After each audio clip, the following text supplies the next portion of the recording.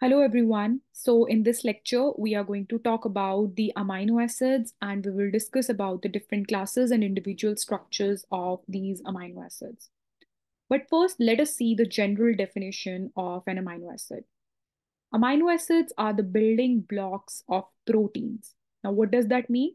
It means that different amino acids, they join together to form long chains, and these long chains are known as the proteins. Therefore, these are the building components of proteins. Now, all the different proteins that exist in the biological bodies, they are composed of 20 standard amino acids. So in total, there are 20 standard amino acids, and all these 20 amino acids, they join together in different permutations and combinations to form millions of different proteins. Now, how these amino acids are differing from each other, that depends on the R group. And what R group we are talking about, we will understand this by first analyzing the basic general structure of an amino acid. So as the name itself is suggesting that this has something to do with the amino group and the acidic group. Now, if you see here in this structure, you will see that this is the center carbon, this is the chiral carbon. And at one position, there is this one acidic group, which is the carboxylic group. On one side, there is this amino group. On one side, there is this hydrogen. And there is this one side, which is having an R side chain. Now, this R group is going to vary in all the 20 different amino acids. And due to this variation in the R group, all the 20 amino acids differ from each other. So basically, this component of the amino acid is same in all the amino acids, but this R group is differing. You see that there is an amino group, which is providing the basic character to the amino acid, and there is a carboxylic acid group, which is providing the acidic nature to the amino acid. So if I try to shorten it, this is the general structure of an amino acid. Now let us move forward and understand more. Now, under the physiological pH range, which means in the biological conditions, both the carboxylic acid and the amino groups of these amino acids, they are completely ionized. As you see in the previous figure, we saw that there is no charge present on these groups. We have written these groups as whole. But when we talk about the biological conditions and the natural conditions, these groups, they are existing in their ionic forms. So you see that there is this NH3 positive, and this is the carboxylic ion, COO negative. So this is how the amino acid is existing inside the natural bodies.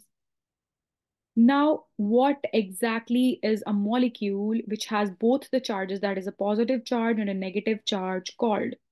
Such a molecule is known as a Zwitter ion.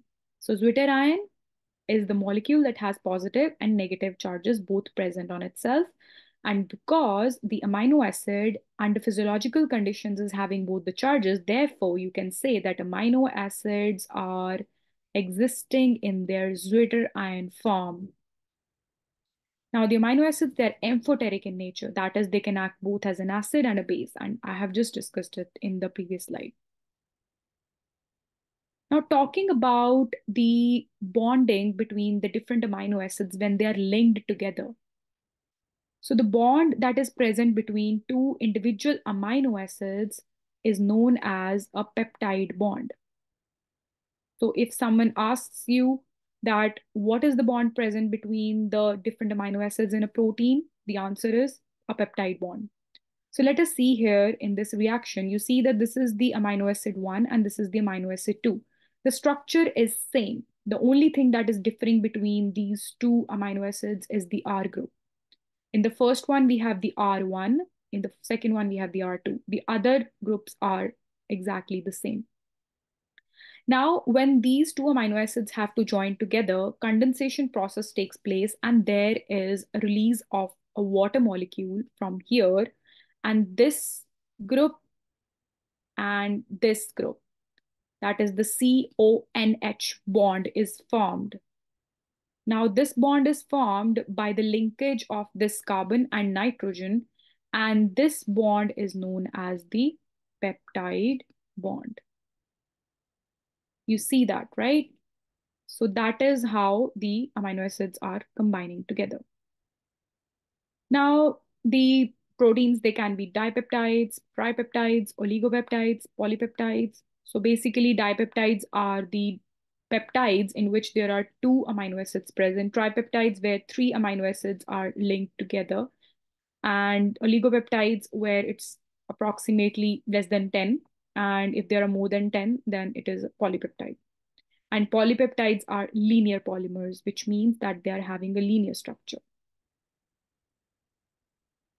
And we just talked about that there are 20 standard amino acids, but if we talk about the amino acids in total that exist in the nature, there are 300 of them. But 20 are standard amino acids, as you can see on the screen, and we will be talking about these in detail. So amino acids, they have been classified into different categories. The 20 amino acids that we've been talking about, they have been divided into different categories on certain criteria. So first is the amino acid classification based on the structure. So on the basis of structure, we can categorize these amino acids to understand their nature a little bit better. So the first category is aliphatic amino acids, which means that these amino acids have the R chain, the R group that we were talking about as the aliphatic chains. And these are hydrophobic and nonpolar in nature. So these kind of amino acids, they can have a simple R group or maybe a branched chain in the R group. So there are a total of 5 amino acids that fall under this category, and let us see that.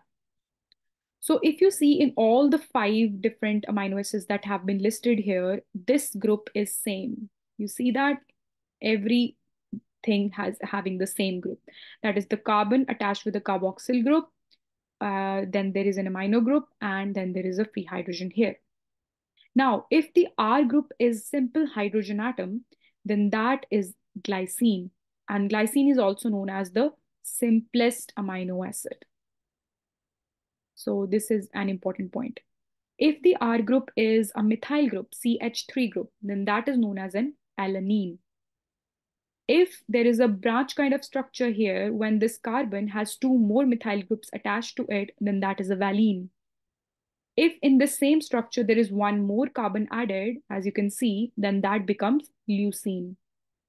And if you have something like this conformation with 4 carbons attached in the R group, then that is an isoleucine. And this is a branched chain here. The next category is aromatic amino acids. So aromatic amino acids means that the R group is having an aromatic structure present.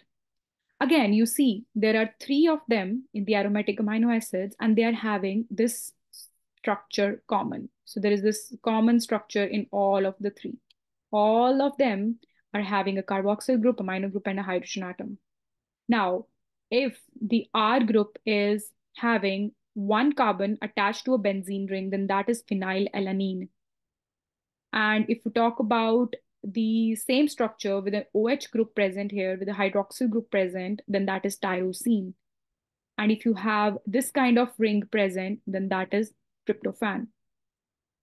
Now, all the different amino acids, they also have an abbreviative 3-letter abbreviation to it. For example, phenylalanine, it's having PHE. So if you see PHE written in your textbook, that means they're talking about phenylalanine. Then we have tyrosine, which is denoted by TYR, and tryptophan, denoted by TRP. So this is how all the amino acids are categorized into their abbreviated forms as well. The next category is the acidic amino acids. Now, what do you mean by that? Acidic amino acids basically means then when in the R group, there is an extra acidic group present. So you see that the amino acid in general is having a carboxyl group present on it. But if in the R group there is an extra carboxylic acid group, or you can say the acidic group present, then those will be known as the acidic amino acids. Because overall, now the character of the amino acid becomes acidic. So there are 2 examples in the acidic amino acids. First is aspartate, and the second one is glutamate.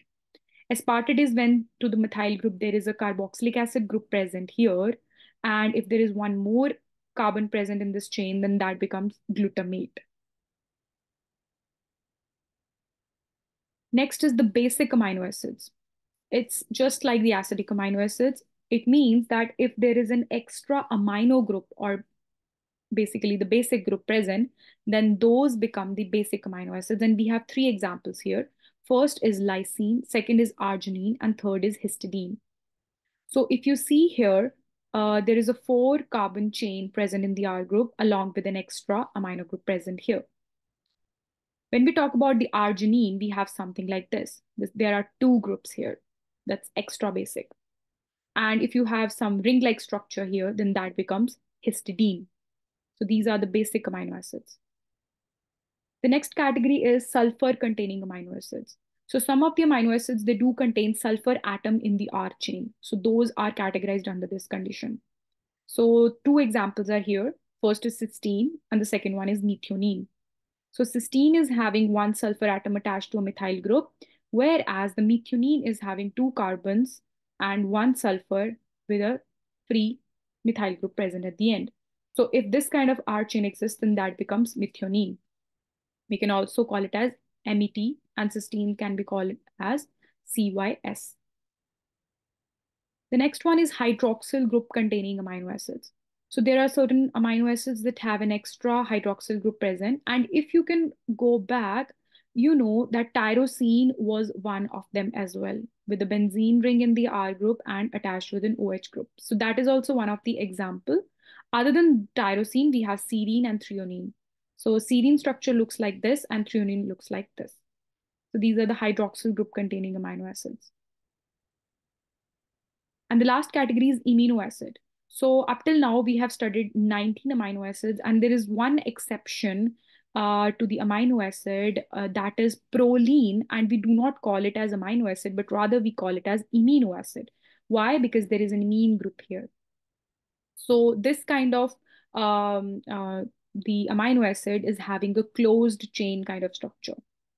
There are no free amino group present here, but rather it's having a bonded kind of group.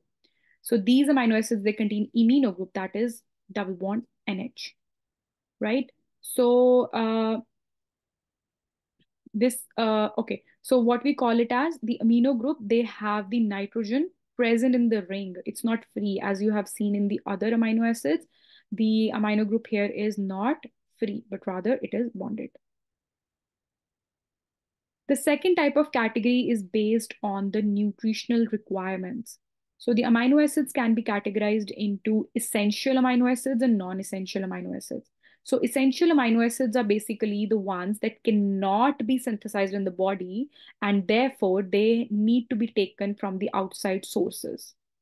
So they need to be supplied through diet or supplements, and they are required for proper growth and maintenance of the individual. So essential amino acids we usually take through the diet, and these are the examples. We can memorize this by using this um, trick, that is MAT will fly, where M stands for methionine, arginine, threonine, tryptophan, valine, isoleucine, leucine, phenylalanine, histidine, and lysine. So you can always remember it by this mnemonic, MAT will fly. Now, lastly, talking about the importance of amino acids. So there are different functions of the amino acids inside the body, and they are required for the synthesis of several different enzymes, hormones, plasma proteins, and immunoglobulins. As I just mentioned, that amino acids are the building blocks of proteins, and proteins are having a lot of roles. Like they act as enzymes, they act as hormones, they act as plasma proteins, and antibodies as well. Amino acids are also responsible for the growth and repair of the body tissues. They are the source of energy when body is having inadequate supply of carbohydrates and fats. So body starts to utilize them as the energy source for the production of certain molecules. So that was it about the amino acids. In the next class, we will talk about the next biomolecule. Thank you.